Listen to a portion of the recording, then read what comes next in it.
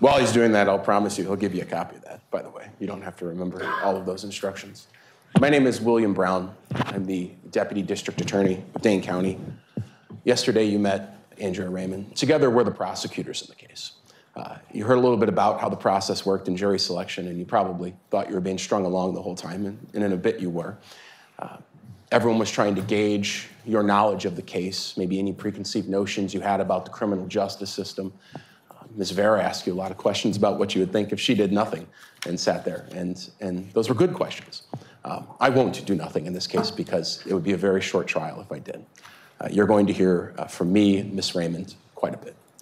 Our job in a case is to present evidence. That means to call witnesses. The judge talked about what evidence is. When we think of evidence, sometimes we think of, especially a murder case. You're in a murder case, you think of the gun, and you'll get that. There'll be a gun. You'll see that. But evidence is so much more. The first thing evidence is the first thing the judge mentioned. Evidence is first the sworn testimony of witnesses, both on direct and cross-examination. When people raise their right hand and they swear to tell the truth, that's evidence. Now you as jurors can decide whether you believe it or not. Does this person have any bias or prejudice? Do they have anything to gain by what they're saying? Do they have anything to lose? All those things are up to you. But sworn testimony is evidence. Photographs are evidence, videos are evidence, statements made by people involved in the case, including Mr. Halderson, are evidence. Our job is to, over the course of the next couple of weeks, present evidence to show you the path of what we believe happened, which is that Chandler Halderson killed his parents, dismembered their bodies, and hid them around southern Wisconsin. We've been talking about Bart and Krista Halderson. You've heard their names mentioned numerous times by the judges here. That's Bart and Krista Halderson. I'm going to try to use some photos as I talk to maybe guide us along. Some people are more visual learners, some aren't. That's Bart and Krista Halderson, a couple in their early 50s, living in Windsor, Wisconsin, on a quiet street, in a quiet house, kind of in a quiet town. If you don't know Windsor, think just south of DeForest, or maybe if you're heading up toward the Dells, when you see the Fleet Farm on your left, if you looked right, that's Windsor. That's the Halderson home.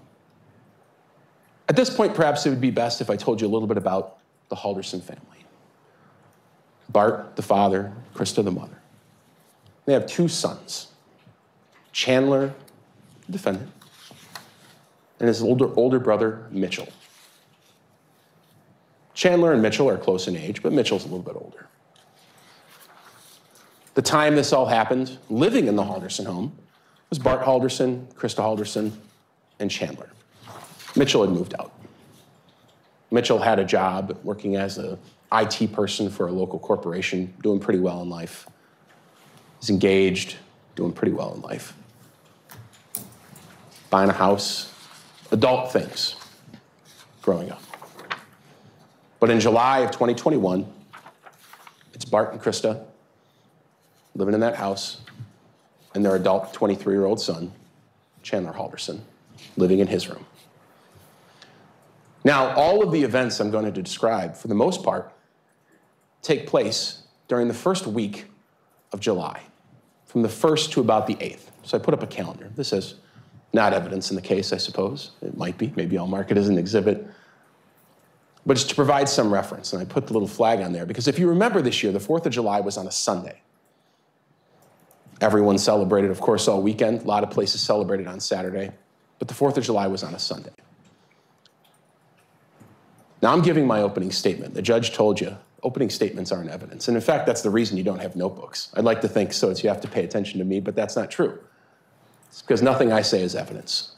So as I say things up here, what I'm saying is what I expect to prove in the next couple of weeks. But what I expect to prove beyond any reasonable doubt is that on July 1st, 2021, somewhere between 3 p.m. and 5 p.m., Chandler Halderson murdered his parents. It's an important date, and it's an important time to remember. July 1st, between 3 and 5. But the story doesn't start there. And this trial wouldn't be 3 to 4 weeks if the trial ended there. The story starts a week later, on July 7th, 2021, nearly a week after killing his parents, but no one in the world knowing. Chandler Halderson walks into the Northeast Precinct of the Dane County Sheriff's Office and says, "I'd like to file a missing persons report." He sits down with sheriff's deputies, and you'll meet them today, and he gives a long story. "My parents, they just haven't come back from the cabin. They were there this weekend. We have a cabin up north. It's in White Lake, up in Langlade County. It's pretty far up north, a couple of hours.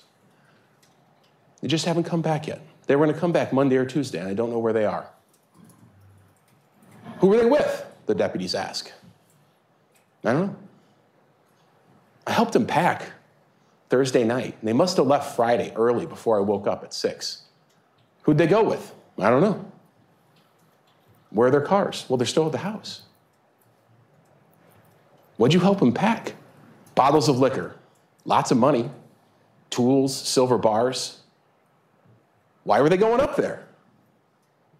Some people they were fixing a window. Some people it was a plumbing issue, storm damage. The story varied. Sometimes they took just money. Sometimes they took just liquor. But over that day and the next, and talking to numerous sheriff's deputies, detectives, including those detectives, he gives this bizarre story of his parents leaving in an unknown car, going to a cabin with an unknown couple, with an unknown amount of money, for really an unknown reason. So sheriff's deputies do what cops do, which is they ask him, "Have you heard from him?" And he says, "Yeah. I got a text from my mom." And he did. He showed him his phone, made it safely. This is from Krista Halderson to Chaz. That's what his family calls him. Not Chandler, they call him Chaz. Made it safely. Can't get anything through, though. Yes, it's packed. Going to White Lake today for the parade. We'll be home Monday night, Tuesday early. I love you lots. So at this point, the sheriff's deputies don't know what they're dealing with. These folks get up there and decide, we're going to go to the casino for a few days. We're going to play hooky. Didn't make a lot of sense. They started talking to coworkers and realized these people had never no-call, no-showed, missed work, which they both did on Friday. Did they crash their car? Did this other couple kidnap them? Where the hell are they? But what good police do, and what they did in this case, is they start looking into the people who saw them last, who were with them last, who reported them missing. And in this case, all three of those things, the person who purportedly saw them last, was with them last, and reported them missing were the same person. It was Chandler Halderson. So what the police did was started to look into Chandler Halderson. This is all occurring in the same 24-hour, 48-hour period. And what they learn about him isn't suspicious at all. He's a Madison College student, MATC. They go by Madison College now, if you didn't get the email. Madison College student. He's about to graduate. He's studying renewable resource engineering, kind of a hybrid IT degree with solar panels, things of that sort. He's about to get a certificate. But things had looked bright for him. He'd recently been working at American Family Insurance. He's working from home like most of us the last couple of years. But he's working a good job at American Family Insurance. And not only was he working a good job, Chandler had just gotten a better job. He got hired at SpaceX. He was about to embark on a career that people in the IT field could only dream of. He's planning to move to Titusville, Florida. That's where SpaceX operation is, down in Florida, with his girlfriend. They'd rented an apartment. They'd bought a car. And not only was this not someone who was antisocial, he was pro-social. He was working with the Madison Police and the Department of Natural Resources on their rescue diving team. He was a scuba diver, working with the police. The only thing that was a bit odd is he'd recently suffered a head injury. Fallen down the stairs, had terrible concussion, was unable to move for the most part, had to wear a neck brace. He was permanently, perhaps injured. All of those things threw police off from thinking it was Chandler. He had anything to do with this. And at that point, for all they knew, as sad as it is, Bart and Krista and an unknown couple were crashed into a ditch somewhere between here and White Lake, Wisconsin, dead from a car crash. So they started looking. Deputies are sent up north. The Langlade County Sheriff's Department is searching a cabin. No one had ever been there. It didn't look like anyone had been there at all in years. It was run down. The grass hadn't been mowed. There was no food in the refrigerator. No one had been there. So the police expand their search, and they start talking to not only just Chandler, people about Chandler. They start talking to people who were with Chandler that weekend. Specifically, they talked to his girlfriend, a young girl named Catherine. She goes by Cat. And Cat says, I was with him like all weekend. We had a normal 4th of July weekend. We went out to my family's farm. We got a farm. There was a pool. We ate dinner. Chandler was having the concussion issue, and he couldn't really move his legs, and so he asked to use their pool the next day because he thought that was good therapy. So the police, what do next? They go talk to the person who owns the farm. And they say, was Chandler out here? And she goes, yeah, he was out here on the 4th of July. But you know what? He showed up the next day by himself. He showed up the next day by himself. I told him he could come back anytime, as we just say to people, not expecting they're going to roll into your house the next day. She says he was acting bizarre. Said that he had a doctor's appointment and they'd given him some bad news that he was going to lose his job at SpaceX because he couldn't travel. He couldn't attend to orientation to start. And she goes, he asked to use the pool. And of course I said yes. This woman will testify and she'll tell you that she sat in her house for a while, perhaps a bit weirded out that someone had just shown up at her rural farm, but she let him have his space. But about an hour later, she goes down to the pool to check on him. He's not there. No one had opened the pool. No one had been in the pool. But she sees his car. And it's parked out in the field, away from the pool, backed in toward where that grass is a bit longer, and had its hatch up. She thought, boy, that was strange. But she thought maybe he's just on a walk. So she goes in the pool. She said, I'm just going to go in the pool. If you remember that weekend, it's extraordinarily hot. She starts swimming. She says, then I see Chandler. He's walking out of the woods in that area. Now, at this point in the investigation, the police are out there with this woman. They're out on the farm. And she says he walked out over there. And you'll hear from the Detective Brett Baverstock, who was out there. And he'll tell you that his eyes kind of... Need to slip in a quick break. Back after this with more of the opening statements from the prosecution. Right back.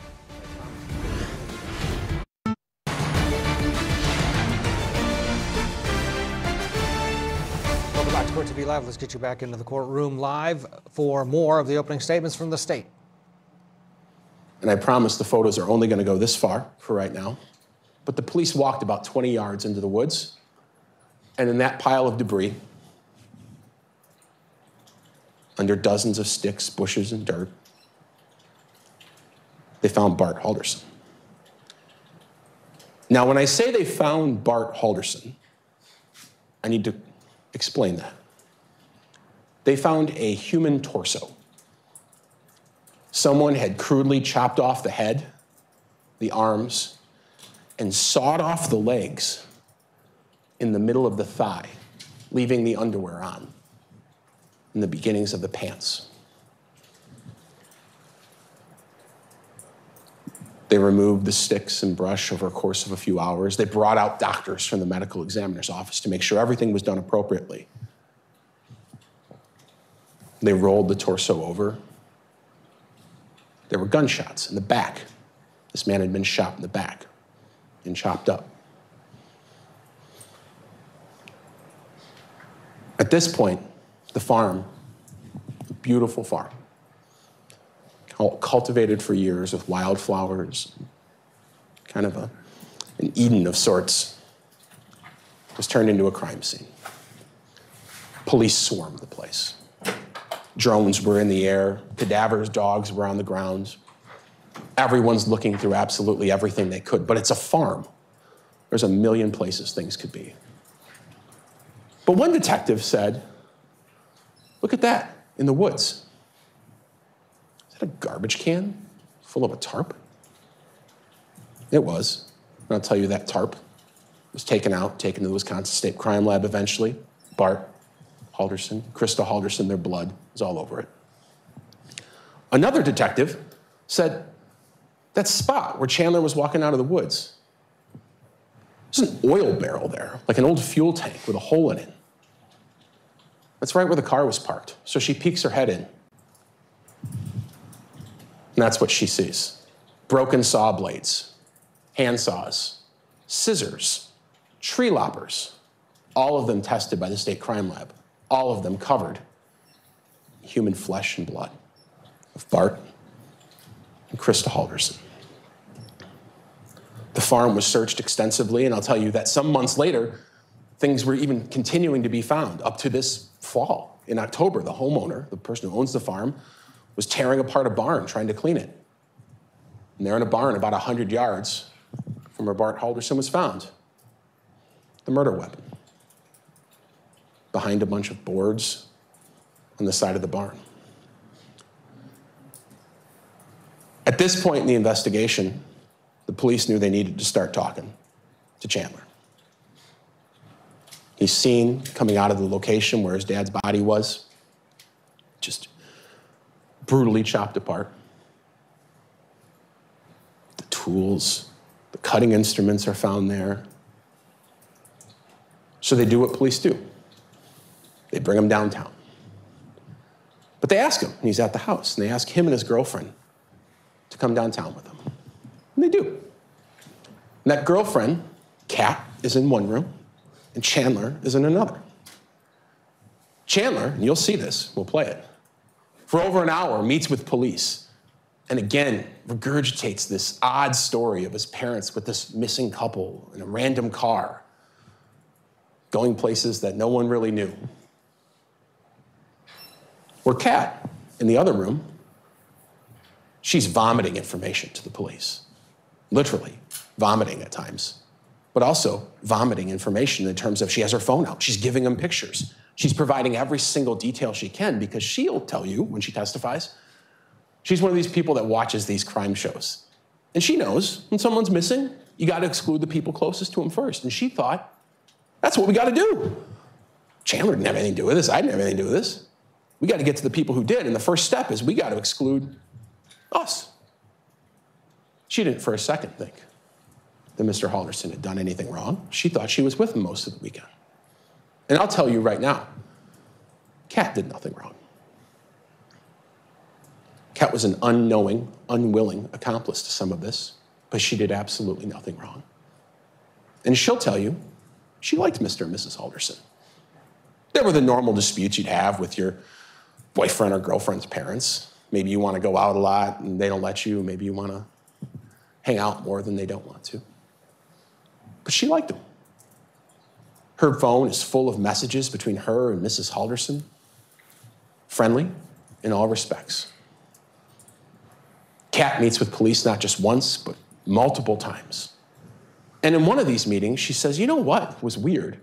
Is this weekend, when I was with Chandler, while his parents were at the cabin, I left the house early one day, on Saturday, in fact, Saturday, July 3rd. And she says, he told me he was going to do chores that morning around the house.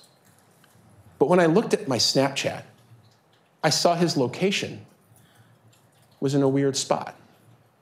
If you don't know, on Snapchat, you can set it up so that other people can see exactly where you are. A GPS tracker on you at all times, if you will. Chandler had that set up with his girlfriend. And she goes, it was so weird where he was, I took a screenshot of it on my phone. And that's what it showed. Chandler was saved as hubby in her phone. That's perhaps a term of endearment between two folks dating in their 20s.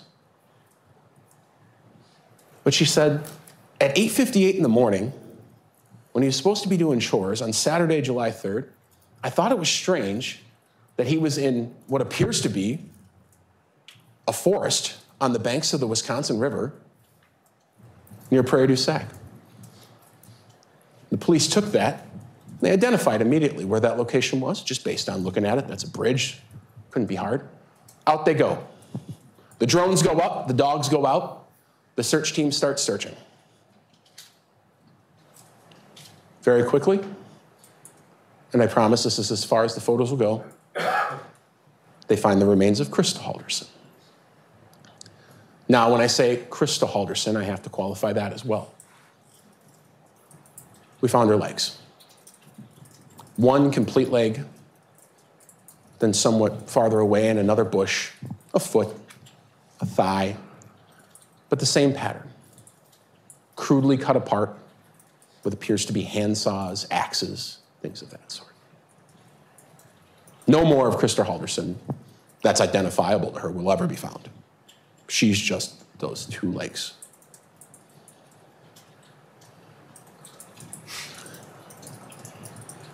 At this point, the police thought, this is just a strange location. Why would Chandler be out there? He'd been out there before. And they started talking to people, including girlfriends of his in the past, friends of his, and they say, yeah, Chandler really liked this location out on the Wisconsin River. He'd go there all the time. It's where he'd go swimming. When his friends came into town, that was the secret swimming spot. And one friend even said, you know what? Last year he sent me a picture while he was out there. Kind of shirtless, hanging from a tree with a machete. I don't know. Didn't have a lot of significance at the time when the police saw it, but eventually someone realized, the tree looks unique. Interesting V pattern right there. The hollowness of the tree as it goes down. The way in which 5 of those branches branch off. And eventually one of the detectives realizes why. Something clicked. It was the exact location he ditched his mother's remains. William Brown, the deputy DA at Dane County, telling the gruesome story to the jury of how the defendant's parents were found dismembered and murdered. Back after this.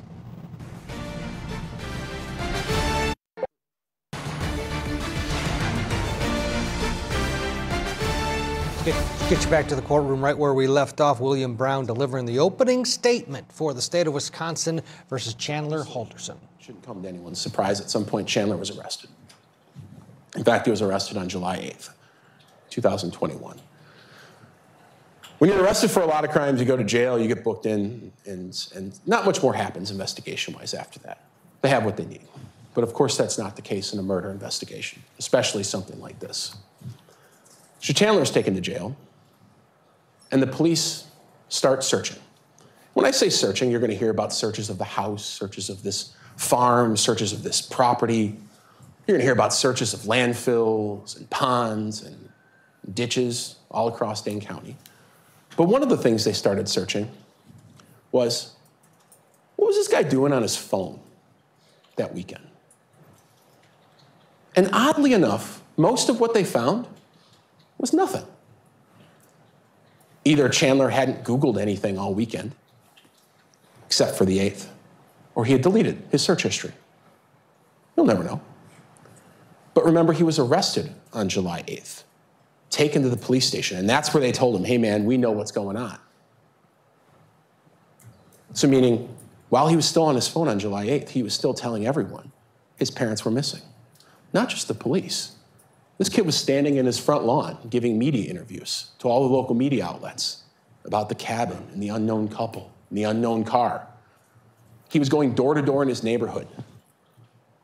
My parents are missing. Can you help me out? Do you have any security cameras, by the way? And you'll hear from these neighbors. Some of them were so weirded out by what was going on that they secretly recorded those conversations. One of them, you'll hear, was a man who'd only been retired as a detective with the City of Madison Police for about a month. He recorded his conversation with Mr. Halderson. But while he's doing this that morning, what's he Googling? This is what he's Googling. Body found, Wisconsin. Woman's body found, Wisconsin. Wisconsin dismembered body found. We'll come back to the next two. Dead body found in Wisconsin. Body found in Milwaukee River. He's searching for whether they found his parents. And you'll hear in this case, he's starting to search because he's starting to get worried, because the amount of police in his neighborhood has been ramping up and up and up, because unbeknownst to him, they're finding his parents' remains. And you'll hear that while this is going on, while he's Googling these things, he's frantically calling police officers. Hey, why are there more cops in my neighborhood? Calls this guy, Brian Shunk. He records him. What's going on? There's more cops. Did something happen? Did you find something? The middle ones, State versus Peter Capuzzo. Probably means nothing to everyone. It meant nothing to me when I first saw it. The name rung a bell, and I wondered why. Not only does it show he Googled State versus Peter Capuzzo, it showed that he clicked on a link on the Wisconsin court's website and read something. What he read was a legal case, much like this one is the State versus Chandler Halderson. The State versus Peter Capuzzo, though, was a case that made it to the Court of Appeals based on some legal technicalities about a man who dismembered part of his family members and threw their bodies in the river. So at the same time, Chandler Halderson is going door to door in his neighborhood, crying about his parents being missing, talking to the local news, telling sheriff's deputies, signing documents saying they're missing. He's conducting legal research to get himself out of today, so that today never happens. Now, when I started with that calendar a while ago, and I said the police were initially thrown off because of one thing, and that was this text message from Krista. And it's real. I'll tell you, that text message is in all the search warrant returns from US Cellular. It's on the phone that we were able to search. We're not able to search every phone, but some of them are. Made it safely. Can't get anything through, though. Yes, it's packed. Going to White Lake today for the parade. Be home Monday night, Tuesday. Love you lots. Sent on the 4th of July.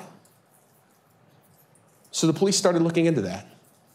And the first thing they found was White Lake. Their parade was on July 3rd. Remember, the 4th of July this year was on a Sunday. So everyone celebrated on Saturday. So they started thinking, well, how the hell did this message get sent? So they searched the Halderson home, where Chandler was. And in the garage, under a shelf, in a shoe, wrapped in aluminum foil, was his mother's phone, along with her driver's license.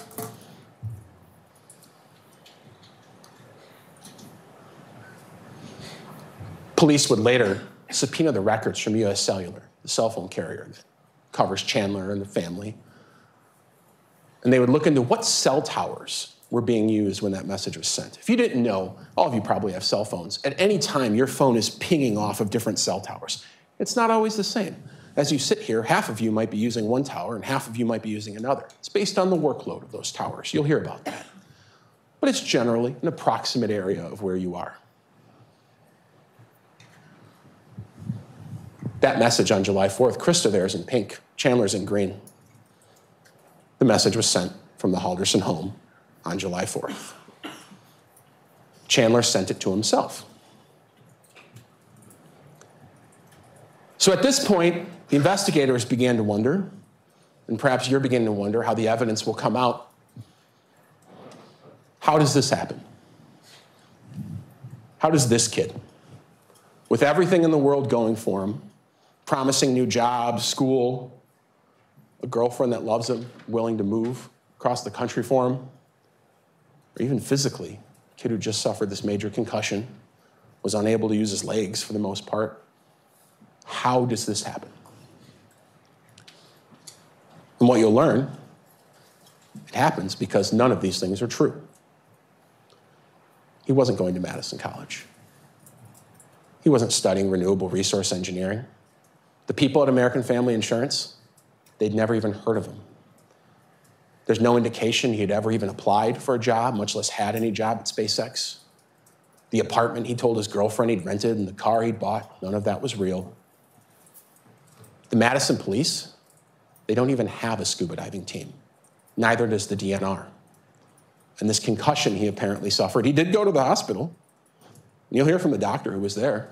Said, yeah, he came in, he reported that he hit his head, falling down the stairs. I diagnosed him with a mild concussion, gave him a neck brace on the way out, told him he could use it if he needed it.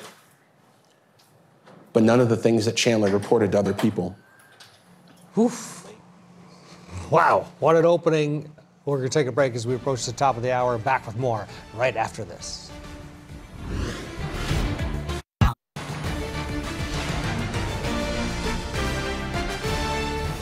Top of the hour, welcome back to Court TV Live on our continuing coverage of the state of Wisconsin versus 23-year-old Chandler Halderson, accused of dismembering and, of course, murdering his parents. The opening being delivered by William Brown from the Dane County DA's office.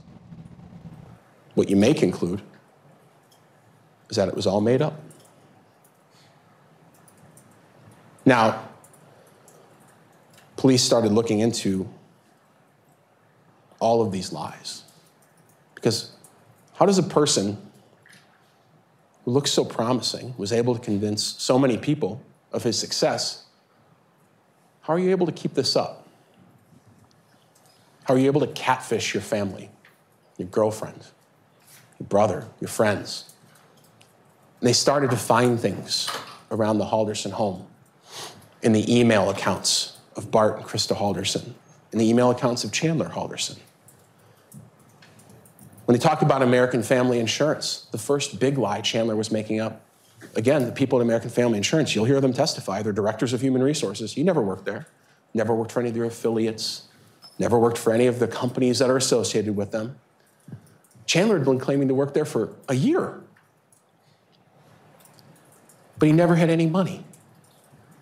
And his father was an accountant, so his father would ask him questions pretty much daily. Why don't you have any money? Why haven't you paid any rent?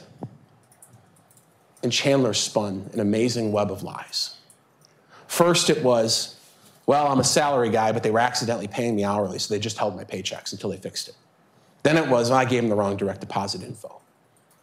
Then it kind of shifted eventually. And he said, well, they were gonna pay me, but now the amount is so much, they gotta pay me so much money that when they deposited in the bank, they thought it was fake. And police started to find emails like this. This from Tom Selznick, a guy at American Family Insurance, a Northeast remote human resources guy, describing this. You're registered as salary, but you're making hourly. And these emails would go back and forth with Chandler and the HR person, and eventually he'd forward them to his father. But in the way a parent looks at their child as maybe telling the truth is not the way that you as jurors have to look at this. You, like the police, maybe have to take a more critical look at emails like this. And for one, notice, why is the guy who works at Human Resources at American Family Insurance using a Proton Mail generic email address? Why is the guy who's the Human Resources manager spelling the word resources wrong, saying he's the Human Recourses manager? It's comically fake. He emailed himself back and forth, trying to explain why he didn't have any money, and he forwards it to his dad. Now here's where the story gets maybe a little more complex. Having a fake job solves a lot of riddles in your life. No one's hassling you to get a new job. No one's hassling you to do chores all day. The problem is, if your dad works from home, if he was an accountant, for instance, which he was, and which he did, you actually have to wake up early every day and go to work. So there he was. Messages between Bart and Chandler. Hey, are you up for your meetings? Yeah. Over and over again. So Chandler woke up. But he had nothing to do all day because his job was pretend. And so he sat on his computer playing video games. And I'm not against people playing video games. I'm a guy myself. People play video games. But video games, if you don't know, and some of you are of an age where you do, and some of you are of an age where you don't, are a much more social thing than they used to be. When you play video games, you don't just sit on Nintendo 64 and play Mario by yourself. You're playing role-player games with people from around the world. And who's up early in the morning when Mr. Halderson had to wake up to attend his fake work meetings. People in the military who are stationed overseas. They speak English, they're American, but they're on a different time schedule. They're on his time schedule. Most people here probably play video games at night during weekdays. But every day, Mr. Halderson was able to wake up and find a group of friends to play video games with online, one of which was stationed in Germany. This friend was a guy named Andrew Smith. Now, Mr. Smith, Mr. Halderson became kind of best friends. They would talk all the time. They communicated in this video game all the time. And Mr. Smith, he'll testify, he's coming up here, lives down south, he's back in the US. He'll tell you that Chandler really liked an SKS rifle when they'd play some of these shooting games. It was just something he liked. Not a big deal, there's nothing wrong with that. But this past summer, about a month before the murders of Bart and Krista Halderson, this online friend, Andrew Smith, comes to visit Mr. Halderson and in fact stays at the home with Bart and Krista. This is a picture of Mr. Smith in that perhaps crudely designed yellow shirt. That's Mr. Halderson. It's the only photo we have of them on that visit. You'll learn that Mr. Smith had gotten out of the military. He was done with it. But you also learn that he really likes guns. Like, he really likes guns. And he knew his friend liked SKS rifles. So when he visited him this year in June, he brought with him a gift, the SKS rifle that was found about 100 yards from Bart Halderson's body. Now, you'll meet Mr. Smith, and you'll probably concur with me after meeting him. He's not really probably a paperwork kind of guy. And so when he gave the gun to Mr. Halderson, he wanted to document that he transferred the gun. But he wasn't going to fill out any paperwork. So he just took the serial number of the gun, and he put Mr. Halderson's driver's license next to it and snapped a picture on his phone. There's a clear picture of that. But that serial number matches the gun found in the barn 100 yards from Bart Halderson's body. And before Mr. Smith left, he decided he would gift his friend something else, which was about 400 rounds of high-powered ammunition.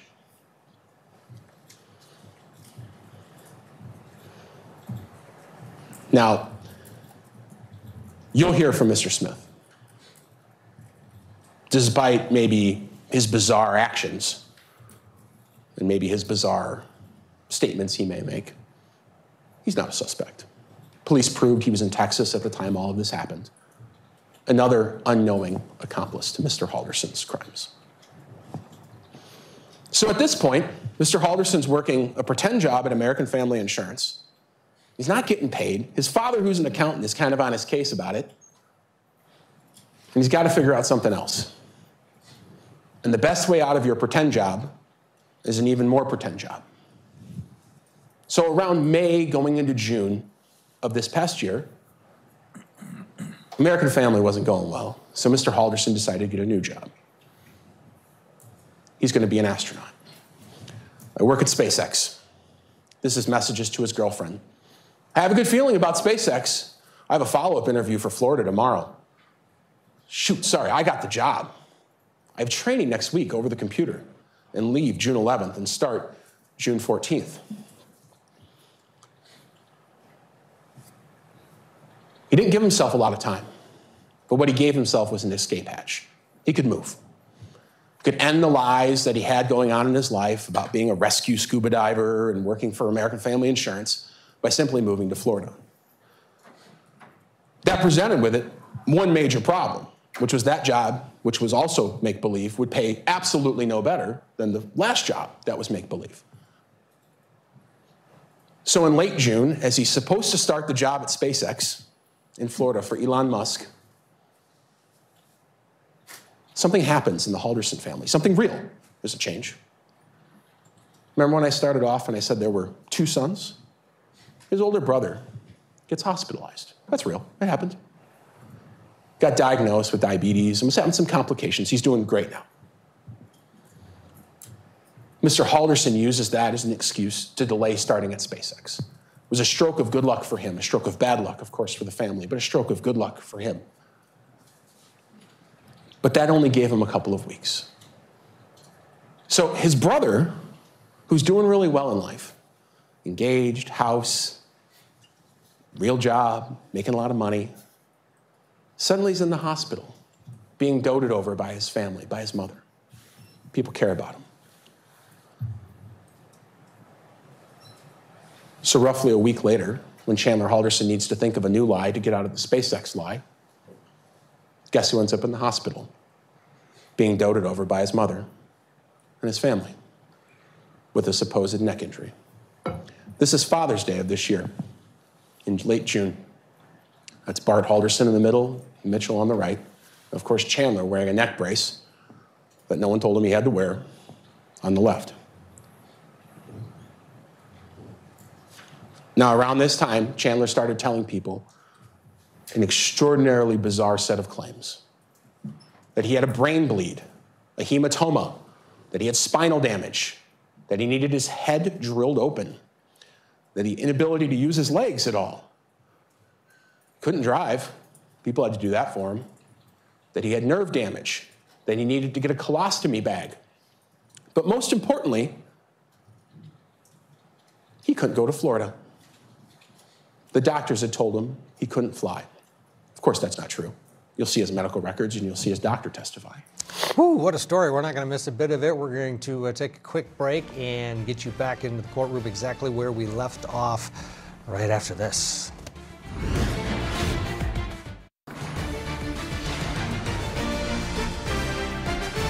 Deputy DA William Brown is taking this jury on a ride and telling an unbelievable story. In his opening statement, it is Wisconsin versus Chandler Halderson, the 23-year-old accused of killing and dismembering his parents. Being doted over by his family.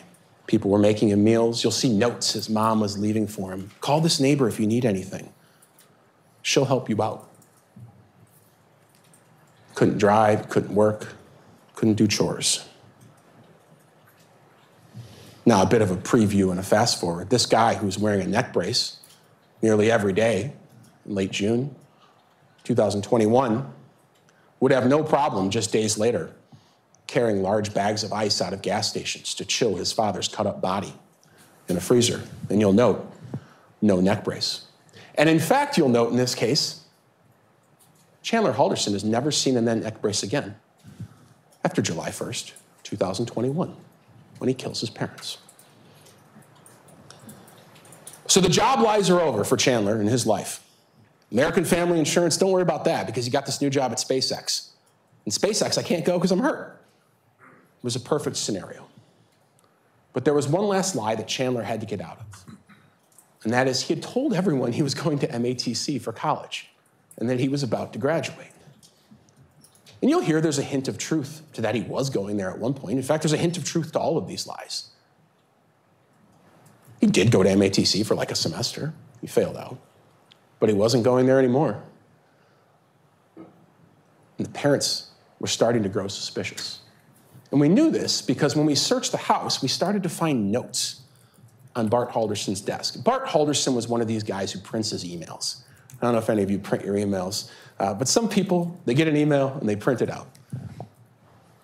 That was Bart. And we find one.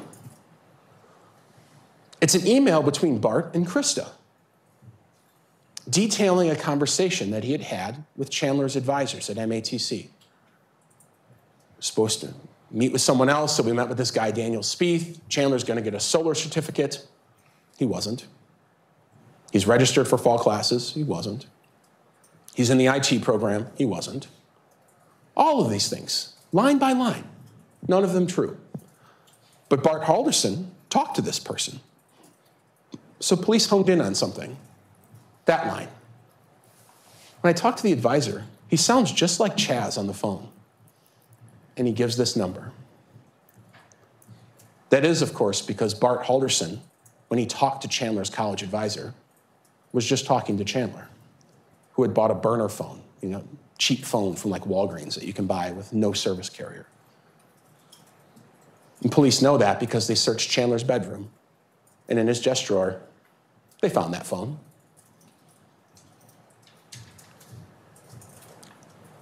Now this kept going.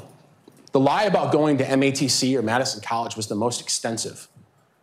There were emails dozens, if not hundreds of emails going back and forth between supposed advisors at MATC and Chandler, and then he'd forward them to his dad from people like someone named Alyssa Brandt, 64. Sometimes Chandler would spell Brandt, B-R-A-N-D-T, sometimes just with a T and no D, depended on the day. But they all had the @Gmail address, not @madisoncollege.edu. And you'll hear from the people at Madison College, their people have real emails, they don't use Gmail. But it was over and over again. Alyssa Brandt was one of them. You heard about Daniel Spieth, also @Gmail. There was someone named Aaron Hoover, also @Gmail. In this one, Chandler's getting upset. I have to have a call with whomever's in charge within the next 30 minutes. I have been a student for over 3 years and I will be treated fairly. Of course, he's yelling at himself. All of these were fake. Back and forth to himself and eventually to his dad. The Halderson parents had to have been growing extraordinarily frustrated. Kid wasn't getting paid, he was injured suddenly, his college transcripts aren't coming through, so he can't get a job. So police looked at that original note again. They saw something interesting, which is in this sea of fake people, Daniel Spieth, Aaron Hoover, Tom Selznick, Alyssa Brandt, there was one name that stood out, Omar Jobe. And that name didn't stand out because it was fake. It stood out to the police because it was real. That is the only real person on any of these emails.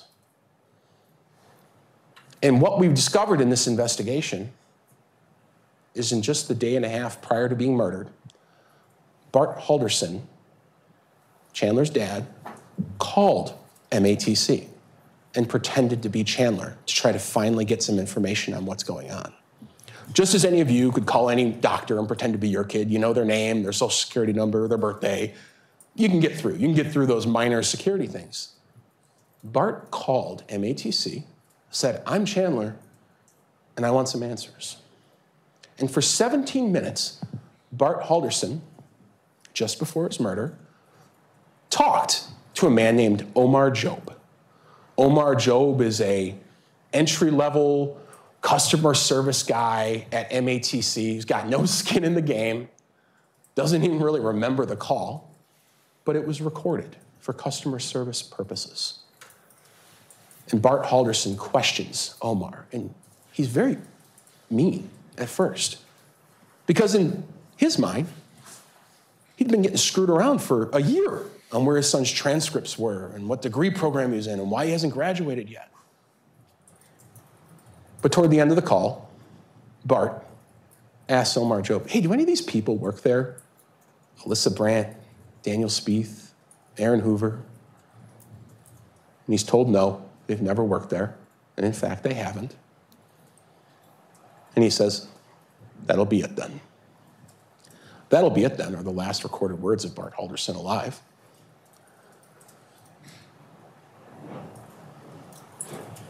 Bart Halderson, shortly after that, sends a text message. Text message that ultimately sealed his fate, which was a text to his own son. And it says, I spoke with Omar Jobe. Now, what happens over the next 24 or so hours is a bit unknown. Homicide investigations are a lot of unknowns because the two people who are the victims, who maybe know the most about what happened, are of course dead. But there's not much verifiable information that happens over the next 24 hours. It's also unknown if Chandler even knew who Omar Jobe was. Of course, he wasn't going to MATC, so why would he know who some lowly entry-level customer service guy was? He wouldn't. But Bart Halderson did. And when you look at Bart Halderson's work calendar, that he maintains at his accounting firm, you see something quite interesting. Remember at the beginning, I said I wanted you to remember a date and a time, which was that the Haldersons were killed between 3 and 5 p.m. on July 1st, 2021. Guess what was on Bart's calendar at that exact time?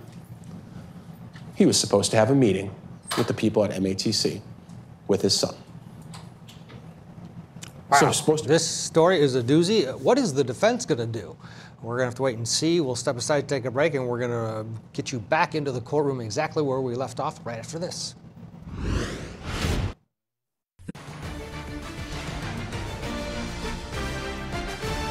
23-year-old Chandler Halderson is accused of dismembering and murdering his parents. And according to William Brown, he told a ton of lies before their deaths. Let's go back into the courtroom. Of course, that meeting couldn't happen because he wasn't going there, and none of the people were real. But Bart Halderson knew that. Bart Halderson knew that. And so Chandler had obviously figured that out at this point. There was no way out of this one. You can't get out of this lie. And so the next day, Chandler Halderson wakes up on July 1st and starts messaging his girlfriend. 7:26, I hardly slept. 7:27, stuff hasn't been going well for me lately. Just trying to.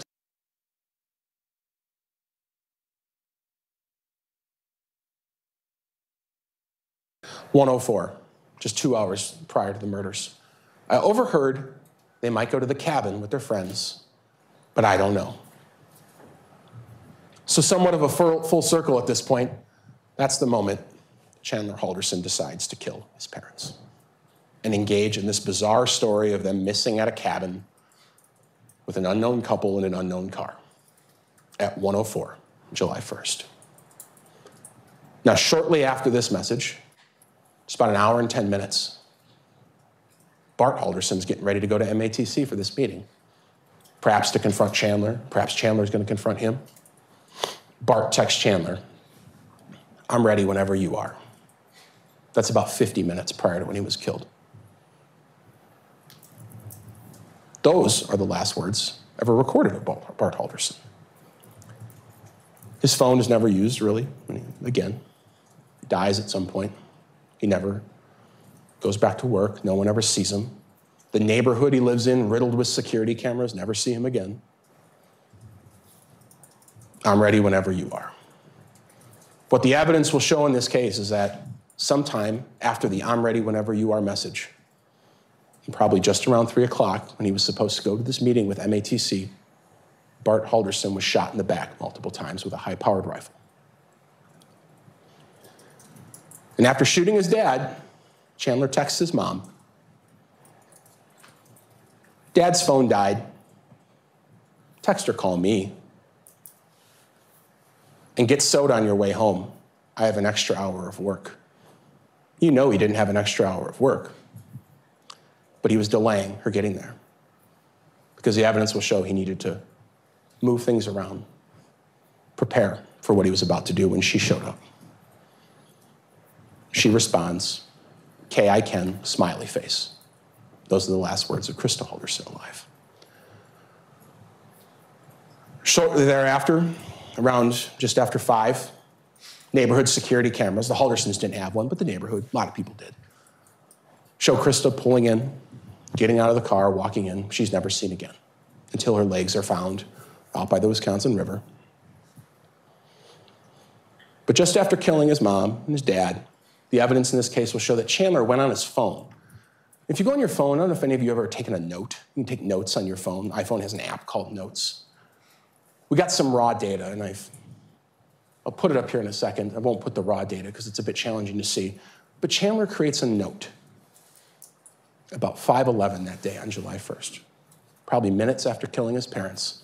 And the note reads, "Weekend chores, H2O2 lemon." H2O2 is the chemical name for hydrogen peroxide. You'll hear from people in this case, it's essentially a household cleaner to clean up blood. Lemon, it deodorizes things. Mixed together, it's a pretty cheap cleaning product you can have at home. So Chandler writes a note after murdering his parents, "H2O2 lemon, door handles."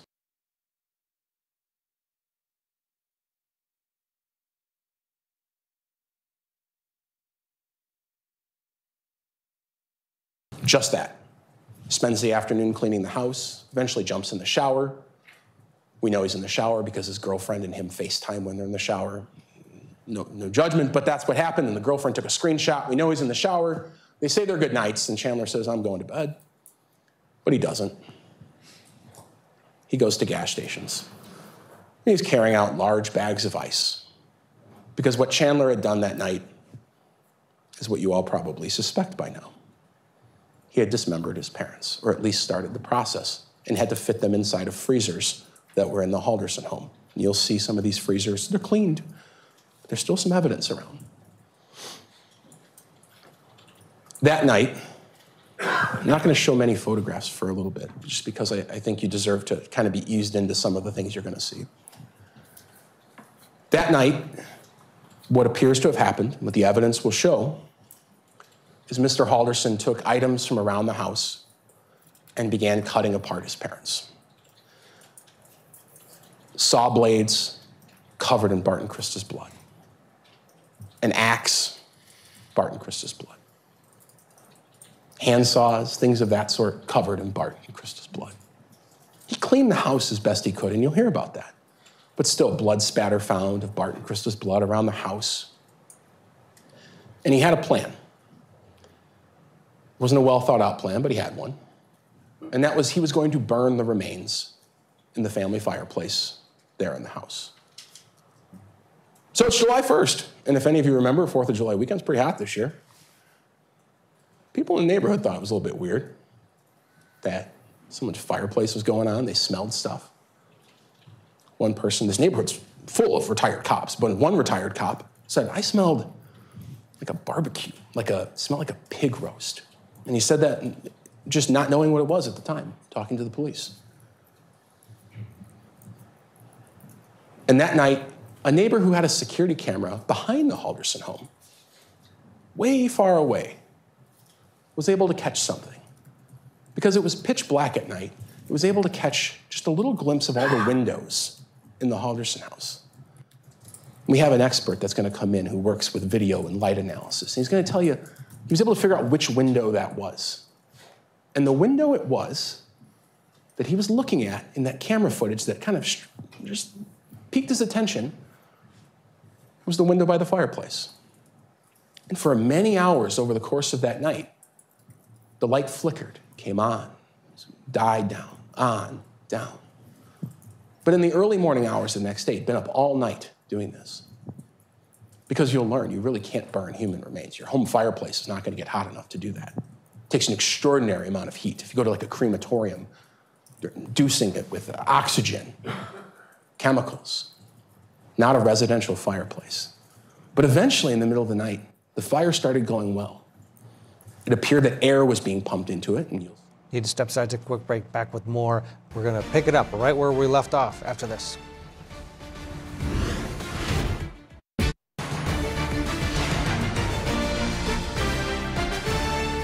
to the courtroom we go. William Brown, Deputy DA, Dane County, Wisconsin, delivering the opening for the state. But that light at one point grew and grew and grew, and it got very bright in one room. And then all of a sudden, the kitchen light came on, and then all the lights went out. I don't know if anyone's ever taken a hot Pyrex pan out of the stove and put water in it, or dumped hot water on your windshield on your car in the winter. But it explodes the glass. The evidence in this case will show that what happened was the fire had gotten out of control, burning these human remains. Human fat was rendering out. It was igniting. So Chandler threw water on it. But when you throw water on your residential fireplace, you break the glass. And that's exactly what happened. Just above that broken glass panel, which is clearly shattered, you see the paint kind of bubbled off from the heat. This is in the search of the home some week later. Fireplace is clearly used.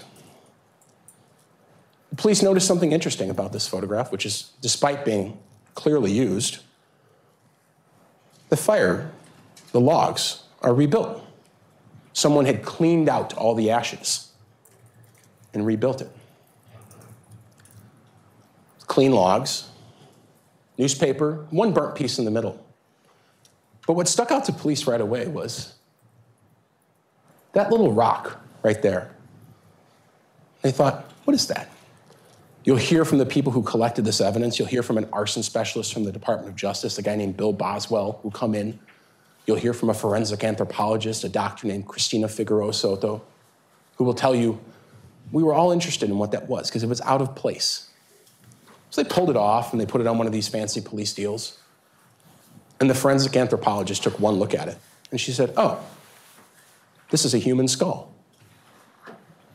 He had burned his parents' heads in that fireplace. Later, the police would go through the ash trap of that fireplace, and they would find human remains. Facial bones, the knee bones, which, because we found Krista's legs, by deduction, had to be Bart. All in the ash trap of that fireplace. They were all cataloged. Now, burnt remains can't be tested for DNA. There's no biological material left. But they're able to tell it's human based on the structure of the bone. And you'll hear from the anthropologist who will talk about that. So that's what happened on July 1st. Now, you're going to hear about all of those days in between Bart and Krista dying at 3 o'clock on the 1st, all the way through the police report. But to summarize, Chandler stayed up all night, that night of the 1st.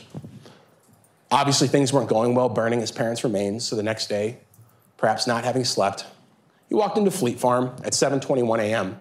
to buy a tarp. He's on video.